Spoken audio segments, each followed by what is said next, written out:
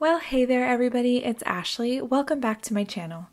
I'm so excited to be joining Altenew for their September 2019 release blog hop.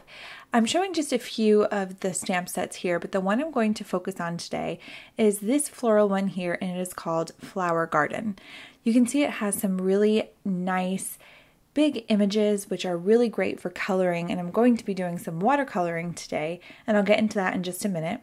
But first, what I'm going to do is open the trifold pamphlet, as I always do for my Altenew videos. I do this every time because they're so gorgeous inside. It's got great inspiration, some loose watercoloring, and some embossing inspiration. But today we're going to go a little bit more in depth with it, and I'm going to be doing some no-line watercoloring. It sounds really intimidating, but I wanted to show you how easy and simple it can be for you to dive into the no-line watercoloring world. I am by no means an expert at no-line watercoloring or watercoloring in general, but I have picked up a few tips along the way, and I would love to share them with you. I've also gotten some questions from my online friends about how I do certain things with my no-line watercoloring, so I thought it would be a good opportunity with this really beautiful set to show you how I do that. I'm using my Mini Misty to stamp several images, and I actually only end up using the largest rows and then a few of the leaves as well. The ink I'm going to use today is the Fade Out ink by Ink on 3, and I'm using some Strathmore cold press watercolor paper. I'm making sure that I get a really nice impression by pushing down pretty hard, because this fade out ink can be pretty tough to see, and it does, like it says, fade out. So you want to make sure that you get a nice impression on there. So I would suggest double stamping if you can't see the lines clearly the first time you stamp. I'm getting all of my supplies set up here, and I'm using my Altenew watercolor pan set. I'm also using some clean water.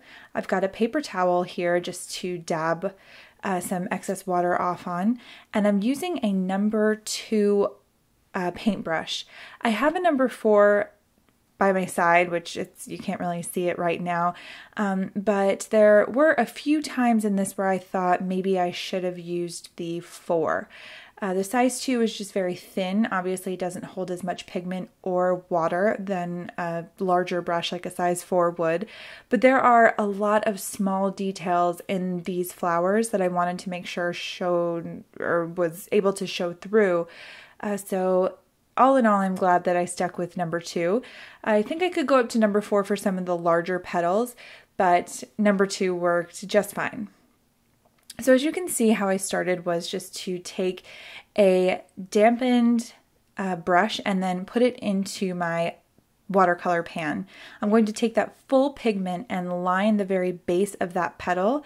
I'll dip it in the clean water just a bit and then dab it off slightly onto the paper towel. And then I'm going to pull some of that pigment up, and you can see that it's getting a little bit lighter. I'm going to stop there, dip my paintbrush back into my water, dab a little bit off, and then pull that pigment up a little bit more. Every time I do this, I get a lighter shade or less pigment and more water that I'm pulling up. And that's how you get that really fun and beautiful faded look that we all know and love from our favorite no-line watercolorists. So that is basically my secret. That's how I like to create that fade out look. Now, another really important thing to keep in mind is that you don't want to watercolor 2 petals that are touching when you're no-line watercoloring. You want to wait until that petal is completely dry before you start watercoloring petals that are touching it. And this is for the simple reason that the pigments and the colors can run together, and you want a clear divide between petals, which is hard to do, especially when you're no-line watercoloring. You don't have that crutch of those dark lines to separate or make the eye separate all of the petals. So what you want to do is actually make your darkest pigment when you're lining the base of it. That's going to be the differentiation between your petals. Now, if I were to do the petal that was touching that wet one directly, my 2 colors would run in together and it would almost fuse those petals to the eye, so it would make it look like it was just one petal, and we wouldn't get very much differentiation there. I do the same thing throughout the entire rose. So I'm going to speed this up a bit and put some music on so that you can see how it all comes together. I know it's hard to see right now, but it's really cool to see all of the elements start popping up when you're watching it. I will be back in just a minute so that I can show you how I add even a little bit more detail.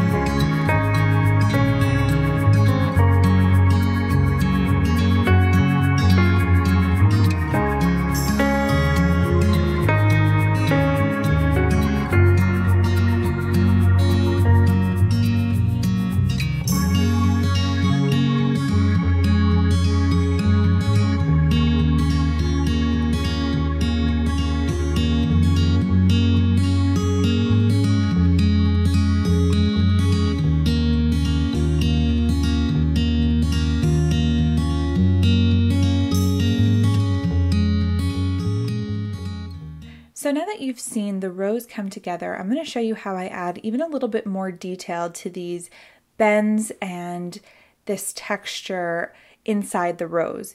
So obviously you can see that some of these petals are sort of flipping up on each other or on themselves, I guess. So what I want to do is make sure that your eye catches that right away, and that will give it a lot more depth and dimension as well. So I'm going to take the same paintbrush and add quite a bit of pigment with very little water because I want it to be a nice thin line, and I'm just going to trace and drag out ever so slightly that pigment on the bottom side of that flip up, just so that it looks like it's creating a shadow drawn onto the other petals.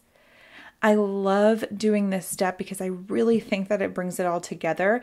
I think every step of this process is important, and it's not a very quick process. It's something that takes a while, but I love the look at the end, and it's so important to be able to take your time and just sort of let it all come together.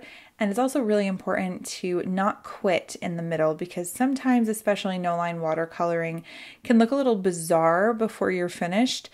But it ends up looking really beautiful if you just stick with it. And here is the finished product. I wanted to keep this card really simple to be sure that the rose was really the star, and I think that I achieved that here with this very dark gray card front and base. And then I used the fine frames die in white just to add a little frame there with the sentiment, "Hello there, I miss you."